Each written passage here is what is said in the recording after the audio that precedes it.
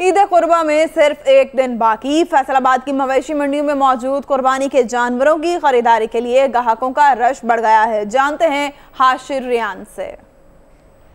जी बिल्कुल, ईद कुर्बान में सिर्फ एक दिन बाकी है और मवेशी मंडियों में लोगों का रश इंतहाई ज़्यादा है। और मैं इस टाइम मौजूद हूँ फैसलाबाद की मवेशी मंडी धनोला में, जहाँ पे जानवरों की कीमतें जो है वो आसमान से बातें कर रही हैं। मैं अगर बकरों की बात करूँ तो बकरों की जो कीमतें हैं वो लोगों की पहुँच से दूर हैं। जो आम से मामूली से जो बकरा है वो तकरीबन 30 से 35 हज़ार रुपये का फ़रोख्त किया जा रहा है। जो कीमतें हैं वो आसमानों से बातें कर रही हैं। स्पेशली जो बकरे हैं वो लोगों की पहुँच से दूर हैं।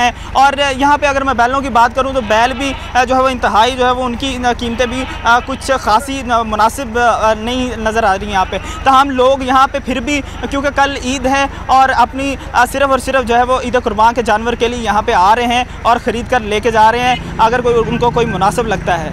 जी फिल वक्त इतना ही। 24 घंटे बाखबर रहने के लिए विजिट कीजिए 24newsHD.tv। एक ब्रेक के बाद आप देख सकेंगे हेडलाइन।